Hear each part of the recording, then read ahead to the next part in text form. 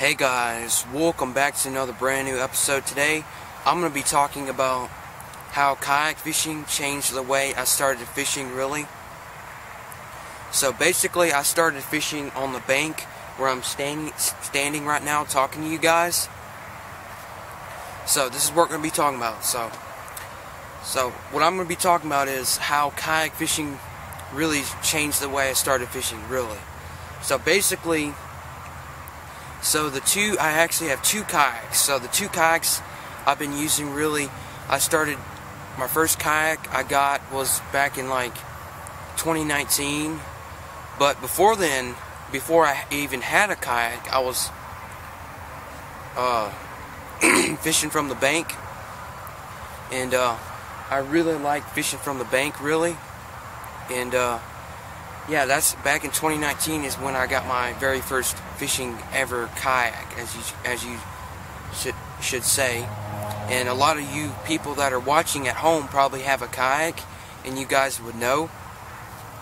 But back in 2019 is when I got my very first kayak, and I really started to explore the waters and fish off a kayak, really. And then, as the years started to roll by, back in last year, which was 2020, I actually got the kayak that's over there that you see, mainly, where I went kayak fishing up against 5-mile-an-hour winds that month ago. But that kayak right there actually was like my favorite, it's my favorite kayak now, because now this kayak right behind me, that one is pretty good, but besides the fact it has like a really bad draining problem, so when you go to use it, it does not work right, and you constantly have to drain it to really use the kayak, and it's pretty much a pain to really use it for like kayak fishing.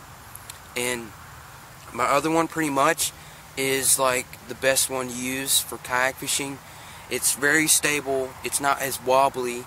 I mean, it's kind of wobbly, but you gotta know how to really fish in a kayak, because that's how kayaks are. They'll either say weight limit 300 pounds to like 400 pounds. That's how kayaks usually are. And as you can see, it's a pretty good day to go fishing right now, and it's pretty much evening time. And that's pretty much how I started getting into like kayak fishing. Now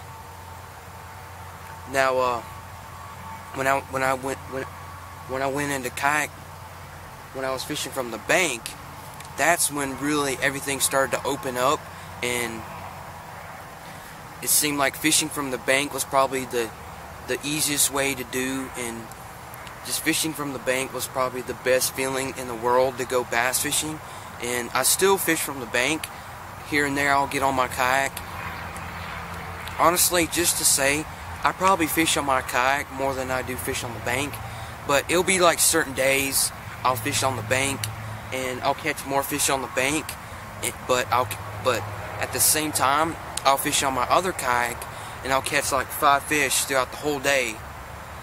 And then I'm like, holy cow, I'm starting to see something here. This is what I need to do, rather than fish on the bank, because fishing on the bank is just as good as fishing on your kayak when it comes to whatever fishing you're doing. That's basically how I picture it, and ever since I've been into this fishing mode, I've always either fished from the bank or the kayak. And also, another thing that I love fishing from the bank is, I like how you can just sit there and wait for the fish to come for your bait, or you can just work the bait and make the fish come for your bait. And usually when you're fishing on your kayak or any type of john boat that you're fishing on or whatever, that's like the best thing to fish on. But also, here's another reason why I mainly will fish on my kayak, and I'm going to tell you guys that right now. Another reason that I like fishing on my kayak is that my kayak has got storage compartments, it's got bungee cords, it's also got a dang seat. Now, I could get a pawpaw chair and just sit on the bank right now and just give it a dangle. But I would rather dangle on my kayak over there and fish off that, because one, it's got a seat with straps that you can sit on. It's got a backrest, so when you sit back, you can actually rest your back on the kayak. That's also another bonus. And also another bonus is that it's got rod holders that you can hold your fishing poles on the boat while you fish. And that's just, and also you could also put a sonar on your kayak if you really wanted to. But down here, I don't think you really want a sonar, because you're not trying to be that guy that's like the best fisherman out here. This is just a backyard pond. You don't really need a sonar if you really want one. That's just too out there. I really don't, even if I got a sonar, I would never know how to use it. So basically, that's why I would fish on the kayak most of the time. And yeah, that's pretty much the whole reason why I would fish on a kayak. And also, when you're fishing on the bank, there might be places on the bank where you can never reach to. There might be a certain spot where you want to cast to, and you could never reach that spot. Say if you were trying to fish where them 3 poles are, and you go to cast out probably 30 yards, and you try to target a fish, but you never seem to figure out a way to reach that fish. When you go to cast, that's not where you really want to cast. You just gotta think outside the box, really, and that's how I see it. I really don't care if I catch a fish sometimes. I'm just really glad to come out here and actually try to fish.